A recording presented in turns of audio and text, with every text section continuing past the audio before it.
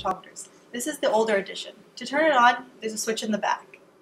You then need to change your wavelength to the desired wavelength. You can do this by changing the buttons by pressing plus or minus. We're going to set it to 530. Then check your mode. The mode can be changed by pressing the mode button located here. We want it on absorbance, which it already is. We're now going to set our reference by using our blank or our solvent. You want to hold these cuvettes on the blurred side.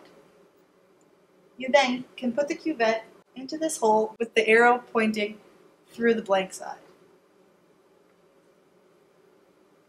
You then close the cap and press Set Reference.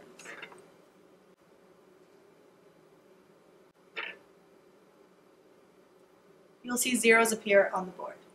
You can then remove your reference and start your samples.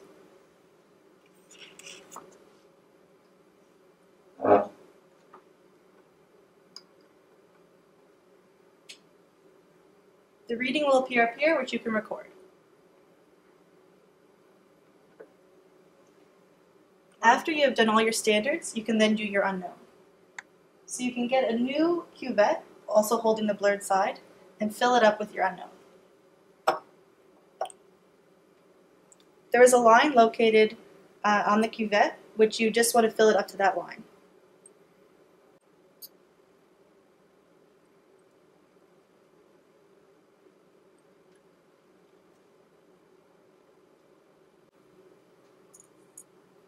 You can then insert your unknown sample and it will read the absorbance.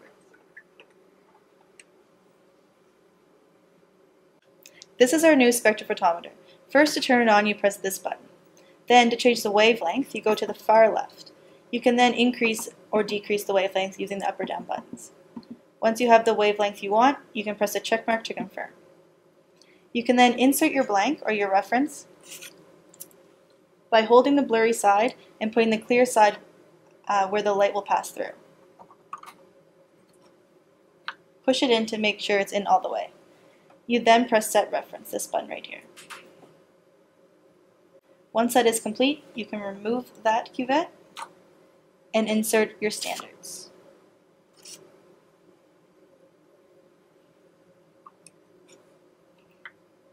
The absorbance can then be read by pressing this green button.